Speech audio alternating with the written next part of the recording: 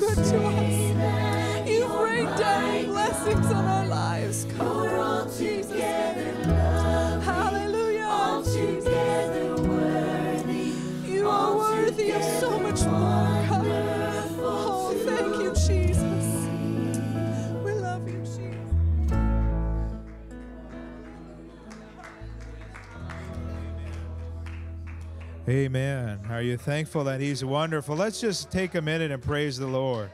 Amen. I thank you, Lord.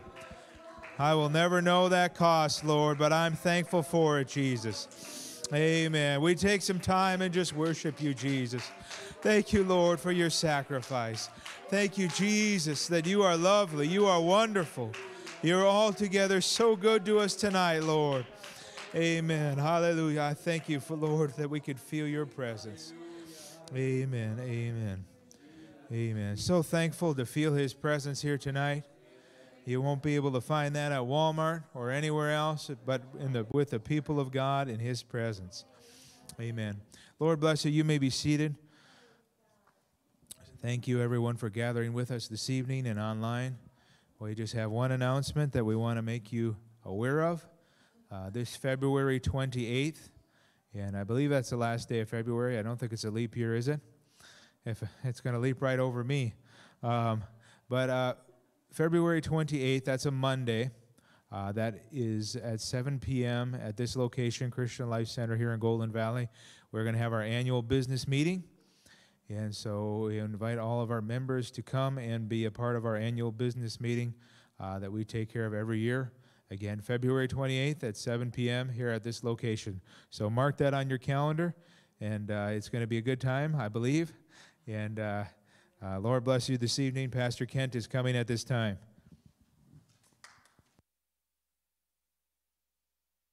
Hallelujah.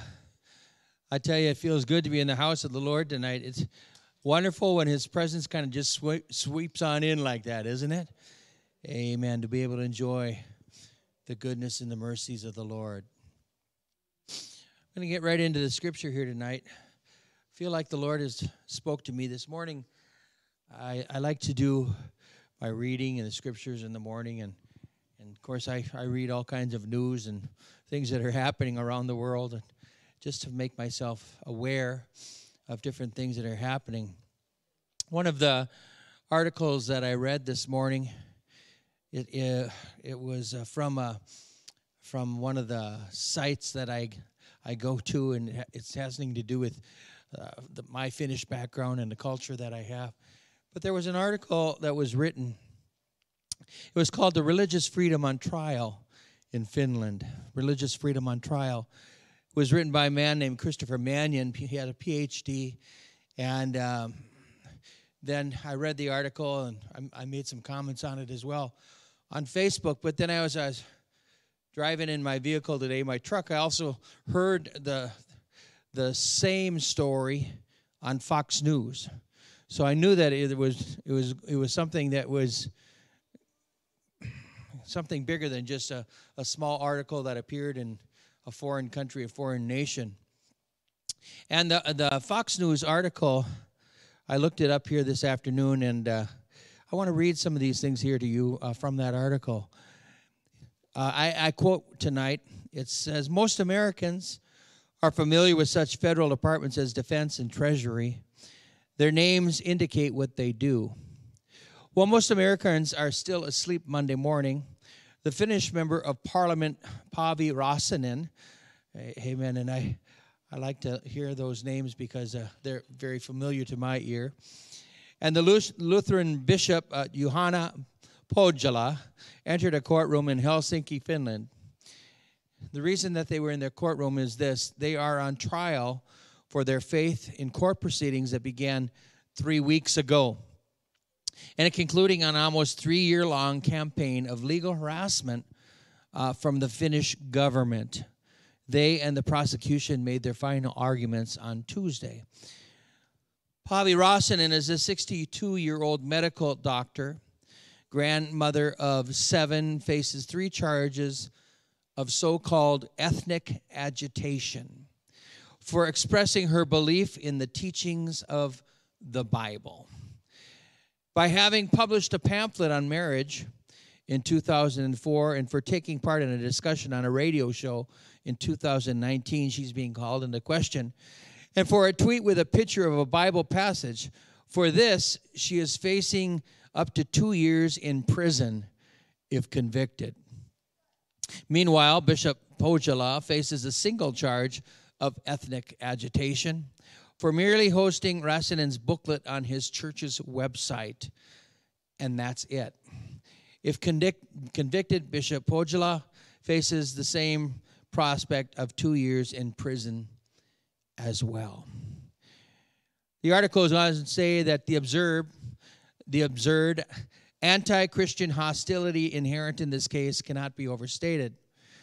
The prosecutor began the trial in January by reading unrelated Bible verses as examples of bad speech.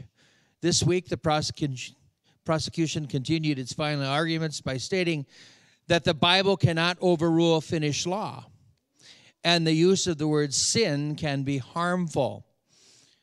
Finland is a European liberal democracy that ostensibly promises its citizens basic human rights such as freedom of speech, religion, assembly, equality under the law, property rights, among others. However, the Finnish government seems to have forgotten these core values, acting more like a woke theocracy as it attempts to punish citizens who dare contradict the secular dogmas of the day.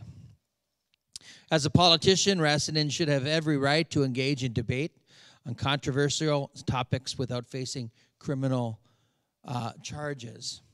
And as a Christian minister, Bishop Pohjola should at the very least be free to publish a pamphlet articulating a biblical worldview without the possibility of jail time, as should all citizens regardless of their vocation or calling in life. For many years, many have warned that Western governments have been overtaken by radical secularism, guided by a disdain of Christianity, and that the slippery slope would result in people facing trial for living out their beliefs in the public square. In Finland, the slide has stopped, and that day has come. The article goes on to say, yet this is not just a Finnish problem for the Finnish people. With media from all over the world covering this case, it is a critical reminder of what is to come, especially here in America when a modern society chooses to push acceptance of radical and unproven ideologies rather than embracing the very freedoms of religion and speech that allowed the West to flourish. It is evidently clear that the rot has already begun to set in our state of the Atlantic. This is not just a Finnish problem for the Finnish people. For legislation passed recently by the United States House of Representatives underlines this point. The Equality Act, passed last year, would effectively outlaw disagreement on matters of sex and gender ideology. This poses a clear and dangerous threat to say any American who adheres to or dares publicly profess widely held orthodox religious beliefs on marriage, sexuality, or what used to be commonly accepted beliefs about the biology of men and women. Just last week, the House passed the Global Respect Act, which would allow for visa sanctions to be placed on foreign individuals perceived to be out of step with the left's new and radical gender ideology.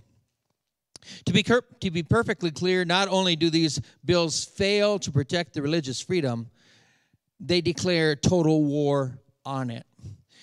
The events in Finland should serve as a 9-alarm fire to those who cherish the very political experiment in ordered liberty that enabled America and Western civilization to flourish. The basic rights of religious freedom and free speech are attacked under the globe. I go on to read, their battle is not only legal and political, but spiritual. I want to say here tonight, Jesus is coming soon. Jesus is coming soon. I believe that statement is the surest thing our world could adhere to. Jesus is coming soon. The fact is that that statement is the blessed hope of the church. Jesus is coming soon. And not only is that the blessed hope of the church, it is the redeeming hope for all of Israel, and it is the only hope for our pagan world that we are presently living in. Jesus is coming soon. And so I've chosen tonight to speak on that subject, that Jesus is, in fact, coming soon. When I recognize that not only in Finland, but all across the world and rapidly in Canada and United States of America, these subject matters are definitely becoming more and more difficult to deal with in our society, for the fact that you can talk about Jesus is coming soon, and it can be, in fact, something of a hate message. Amen. Or you can talk about the fact that a man and a woman were created in the image of God, and that can be a hate message. We have to understand what is going on in our world. Jesus is coming soon. The Bible tells us that just after Jesus had spoken and told the disciples that he was going to go away, and their hearts were broken, they were saddened, Jesus reassured them that his going away would not be a permanent going away. I want to read here tonight from the Gospel of John, the 14th chapter. We're going to read the first 3 verses here, and it says this: "Let not your heart be troubled." Of course, he was speaking to the disciples. They had been with him 3.5 years. They had followed his teaching. They had fought for the moment that he would set up a religious kingdom on earth at that time. And they were very disturbed at the fact that Jesus was going to be going to a crucifixion instead of setting up a government for them and a life change for them. So Jesus said these words: "Let not your heart be troubled. For if you believe in God, believe also in me. And in my Father's house are many mansions. If it were not so, I would have told you. But I go to prepare a place for you.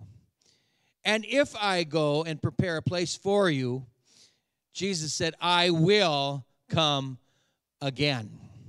I want you to hear those words and let them ring in your heart, your spirit, and recognize Jesus said, "I will come again." And he said, "And I will come again to receive you unto myself, and where I am, there may you be also." Church, we can be assured tonight that Jesus is coming again. Amen. In fact, the scriptures, as we read them, are full of the prophecies of his coming. Not only in his first coming and the recognition that he was going to come to be the Savior of the world, but the second coming is also mentioned many, many times within the pages of Scripture. The Bible said in the 4th verse, "And being assembled together with them, he commanded them that they should not depart from Jerusalem, but wait for the promise of the Father, which saith he, you have heard of me." This is found in the book of Acts. Verse 5, "John truly baptized with water, but you shall be baptized with the Holy Ghost not many days hence." When they therefore were come together, they asked Jesus, saying, "Lord, will you at this time, will you at this moment restore again the kingdom to Israel?" The Bible tells us in the book of Acts, chapter 1 and verse 7, that Jesus said unto them, "It is not for you to know the time or the seasons which the Father has put in his own power." In other words, that you can ask the question, but you really don't know the answer to that question. But he said, "You shall receive power. After that the Holy Ghost is come upon you. And you shall be witnesses unto me both in Jerusalem and Judea, Samaria, and unto the uttermost part of all the earth." These are things that we know that Jesus said we will be witnesses. Verse 9 said, "And when he had spoken these things, while they beheld him, he was taken up." That's called the ascension, amen? "And a cloud received them out of their sight. While they looked steadfastly toward heaven as he went up, behold, 2 men stood by them in white apparel." Obviously, angels, amen? Verse 11, "Which also said, Ye men of Galilee, why stand you gazing up into heaven? This same Jesus, which is taken up for you into heaven," listen closely, "shall so come in like manner as you seen him go into heaven." Jesus is coming again. If we could not find one other verse in the pages of Scripture, amen, in all of the Bible that speaks of the fact that Jesus is coming again, this one would be sufficient for us tonight. Amen. "Why stand you gazing? This same Jesus, which you have watched go up, is going to come back in like manner." Jesus is coming again. I think it is very important that we would recognize that the Bible that prophesied of Jesus' first coming gives 3 times the amount of prophecies concerning his second coming. Amen? Amen. If it was important for the Word of God to tell us of his first coming, it is 3 times more important for us to recognize that Jesus is coming again. We cannot get away from the fact we need to be looking upward, amen. We need to be looking outward and onward, amen, and recognizing that Jesus is coming again. You see, at Jesus' first coming, everyone thought he was going to set up a kingdom at that time. However, they had completely overlooked the prophecies concerning Jesus' rejection and the fact that he would go to the cross and bear our sins upon that tree. But now people are looking back to Jesus' first coming and neglecting the fact that he is coming again. We like to celebrate the fact that he came, amen, he took away our sins. But oftentimes we don't preach enough about the fact he is coming again, amen.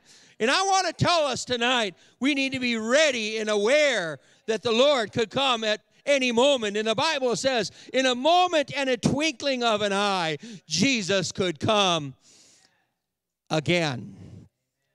It is only at the revelation that Jesus had to die and be resurrected, be caught away into heaven, that we once again turn our attention to Jesus' second coming.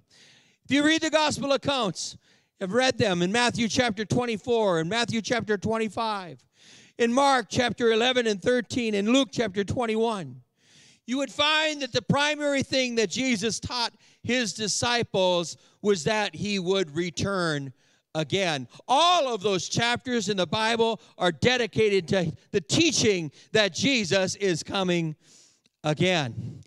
It's in these chapters of the Scripture that Jesus answered the age-old question of when. When are you coming again? Matthew chapter 24 and verse 3 says this, as he sat on the Mount of Olives, the disciples came to him privately, and they said, tell us, when shall these things be? And what shall be the sign of thy coming at the end of the world? When and what? When and what at the end of the world? And the Apostle Paul, as he wrote to the church at Rome concerning Jesus coming again, he wrote these words in Romans chapter 8 in verse 19. For the earnest expectation of the creature waiteth for the manifestation of the sons of God. It's a earnest expectation. It's a longing and the desiring for the coming of the Lord a second time. Romans 8 and 22 says this, for we know that the whole creation groaneth and travaileth in pain together until now. Amen. Even creation, God's creative power, God's creation is waiting for the second coming of the Lord. And Paul wanted to remind those early Christians, those early believers, about the second coming of the Lord. In fact, as I read these next passages of Scripture, I want us to recognize this was the major theme that was presented in all of the letters to all of the churches of the then known day. Amen. That Jesus is coming again. Get yourself ready, church. Be ready, because I recognize that Jesus is coming again. 1 Corinthians chapter 15 and verse 51, as he wrote to the church at Corinth, he said, behold, I show you a mystery. We shall not all sleep, but we shall be changed. Amen. In a moment and in the twinkling of an eye. At the last trump, for the trumpet shall sound, the dead shall be raised incorruptible, and we shall be changed. Paul wanted the early church to know, and we need to understand, it could happen at any time. Amen. When the trumpet of God will sound. Amen. And the dead in Christ shall rise incorruptible. And we that are alive and remain, we shall be changed. Jesus is coming again. We need to be ready for that coming of the Lord. First Thessalonians chapter 4 and 16 says this, for the Lord himself shall descend from heaven with a shout. Just as he ascended, remember what the angel said? Just as he went up, he's coming again, just the same way. This passage of Scripture tells us he's not only coming quietly, he's coming with a shout. Hallelujah. Oh, I want you to know Jesus is coming again. And when he comes, there's going to be a great shout throughout the heavens. Amen. The angels of God will be with him.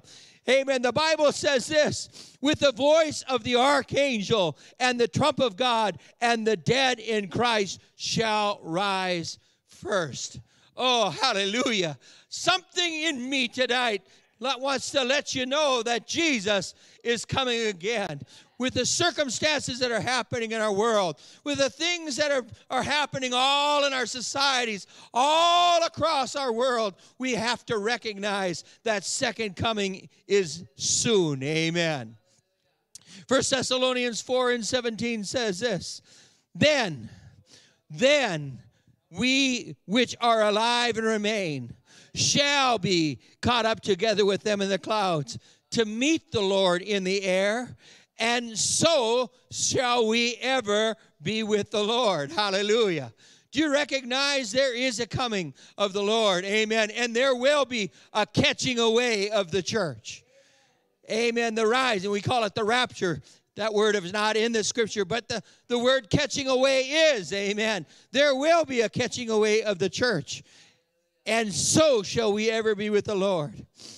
Amen. The Word of God tells us in Titus chapter 2, 11 through 13, For the grace of God that bringeth salvation hath appeared unto all men, teaching us that we should deny ungodliness and worldly lusts. We should live soberly and righteously and godly in this present world. Why? Verse 13 gives us the answer. Because we're looking for that blessed hope and the glorious appearing of our great God and our Savior, Jesus Christ. Amen. I want us to recognize the Word of God is sure. Hallelujah. The Word of God is sure. Jesus is coming again. He's coming for a people that are prepared. He's coming for a people that have washed themselves white in the blood of the Lamb. He's coming for a people that have given themselves to the work of God and the things of God. Jesus is coming again, and we need to be ready for that coming. Somebody, amen? Hallelujah. We've got to recognize, amen, no matter what our world has to say, no matter how the world tries to come against the church of the living God, the Word of God is sure. Jesus is coming again. 1 John chapter 3, verse 2 and 3. He said, Beloved, now are we the sons of God, and it doth not yet appear what we shall be. But we know that when he shall appear. Notice, again, the Scripture says, when he comes, when he shall appear, we shall be like him. Amen. We shall be like him, for we shall see him as he is. And every man that hath this hope in him purifies himself, even as he is pure. Hallelujah. The recognition that Jesus is coming ought to cause the church to live a way, amen, that is above the reproach of this world. Amen. The recognition that Jesus could come at any moment should cause us to live our lives in such a way that is pleasing to our mighty God. Because Jesus is coming again, and he's coming in the moment and a twinkling of an eye. Oh, I feel it in the Spirit tonight. Somehow we've got to prepare ourselves and be ready for his coming. Amen. Because I feel it, his coming is soon. The Scripture goes on to say in the book of Jude, verse 14 and 15, and Enoch, who was the seventh from Adam, prophesied of these things, saying, Behold, the Lord cometh with 10,000 of his saints. This is Enoch, the seventh man from Adam. The seventh man from Adam. Generations ago, people long ago talked about the fact that Jesus is going to come with 10,000s of his saints. Hallelujah. Oh my, I can feel it. I can see it in my eye. Oh, how it's going to happen that the Lord is going to descend. Amen. The saints of God will rise up to meet him in the air. The angels of the Lord will be with him. What a marvelous meeting that will be. So, he said, to execute judgment upon all, and to convince all that are ungodly among them of their ungodly deeds, which they have ungodly committed, and all their hard speeches, which ungodly sinners have spoken against him. Oh my, oh my. I would be afraid to talk against the things of God. I would be afraid to say that the word of God is not sure. I would be afraid to try to preach a doctrine that goes against what God's word has to say. Come on, somebody. Amen. Because there's a God that's going to come. He's going to be the judge of all the world. Hallelujah. Amen. The book of James, chapter 5, verses 7 and 8 says this, that be patient, therefore, brethren, unto the coming of the Lord. I'm telling you, be patient unto the coming of the Lord. Behold, the husbandman waiteth for the precious fruit of the earth. He has long had patience for it until he receives the early and the latter rain. I believe we're living in an age of the latter rain. Amen. We're living in an age in which God is going to pour out his Spirit in such great fashion. We can hardly fathom what God desires to do in this end time hour. But we're living in the day of the latter rain. Amen. The day in which that God will, in fact, impart gifts unto the church and impart his presence and his grace unto the church. Even as we felt it as we come into the house here tonight and begin to lift up his name. Amen. He said, be patient until the coming of the Lord, because the husbandman waiteth for the precious fruit of the earth, and hath long had patience for it, until that he receive the early and the latter rain. Be ye also patient, and establish your hearts, for the coming of the Lord draweth nigh. I hope this is getting into our hearts tonight. I hope what we are recognizing, amen, this world is not my home.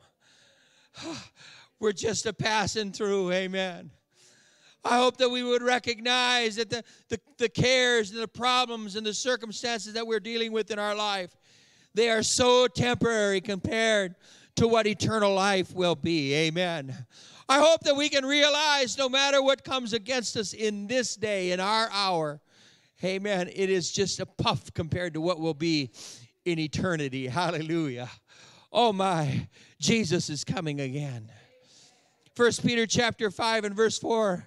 I'm reading as I go through the passages of Scripture, even in the New Testament. These are not every passage of Scripture. They're just a few.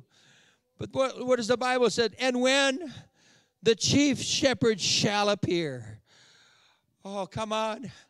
Do you recognize it is going to happen? He shall appear. The chief shepherd will appear. You shall, I shall, we shall receive a crown of glory that fades not away. Ha! Is it worth it, you say? To live for God, to love the Lord, to follow in peace and holiness with all men. Is it worth to live that way in life? Follow in obedience to the things of God? Oh, yes, it is. For you shall receive a crown of glory that fadeth not away. Hallelujah. Amen. Almost every book that we read in the New Testament mentions what we call the blessed hope of the second coming of the Lord Jesus Christ. And so to me it is very obvious tonight that the church in our age, in our dispensation, the hour in which that we are living in, still needs to put a very high emphasis on the teaching that the Bible gives us concerning the second coming of Jesus Christ. In fact, the Bible closes in the book of Revelation with these words in Revelation chapter 22 and verse 20. He which testifies of these things saith these words, surely I come quickly. Surely I come quickly, and amen. Even so, come, Lord Jesus. Church, we've got to have that hunger, that desire, that longing in our soul and our spirit, amen, for the coming of the Lord. Oh, I was thinking of that old song as I come to church here tonight. Jesus is coming soon, morning or night or noon. Many will seek their doom, trumpets will sound. All of our hearts shall rise to meet the Lord in the skies. Jesus is coming soon. Trumpets will sound. Amen. If the Bible has put such a large emphasis, a heavy emphasis on the coming of the Lord, I think that it would be right for us to pay close attention to the signs of his coming. The signs of his coming. I've not taken time this evening to prepare a message on the signs of his coming. I think we'll go with that on another Wednesday night. But I want us to hear the word one more time again. Jesus is coming soon. I want you to stand with me tonight. We're early. We're early. But here's what I like us to do as a church tonight. I like this time to be a time of recognition, yes. Reading the word, yes. Hearing the word, yes. But I want us to come before the Lord and pray. Help us to be ready, oh Lord. Help us to be ready. We have 25, 30 minutes. If you're listening online tonight, this is the time that we take time to pray. This is the time we take time to seek the face of God. Amen. This is the time that we allow the Spirit of the Lord to minister into us. This is the time that we allow the voice of God to speak to our heart. Amen. So I'd like for you, if you would you gather around this altar with me? Amen. Let's seek the Lord. Let's allow the Word of God to get into our heart, our mind, and our spirit with the recognition that, yes, Jesus is coming soon. Hallelujah, Lord Jesus. Almighty God, we've come before you here tonight, oh Lord. Oh, we've come through a 2-year span, oh God, of many difficulties, Lord, within our societies. Not only here in America, oh, but all around the world, oh God. We have witnessed, oh God, some of these end time things that would happen, oh Lord God, in our world. We're hearing, oh God, the rumblings, oh God, of governments, oh God, coming against citizens, oh Lord Jesus. And governments trying to take power from people, oh Lord God, when they try to preach your word or when they proclaim your word, oh Lord.